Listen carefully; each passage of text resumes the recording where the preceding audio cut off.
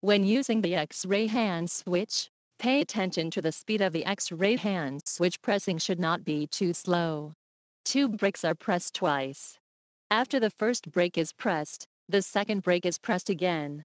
The pressing time of the 2 gears is controlled in about 2 seconds, which is the correct operation method. However, some operators are accustomed to press the first gear, not connected to press the second gear. The bulb filament will wait in the burning state. The filament is seriously damaged. The life of the bulb is shortened.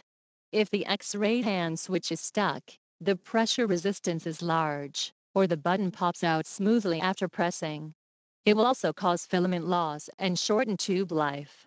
Therefore, to develop a regular check of X-ray hand switch, the use of correct methods, once the above adverse situation, not to replace the X-ray hand switch.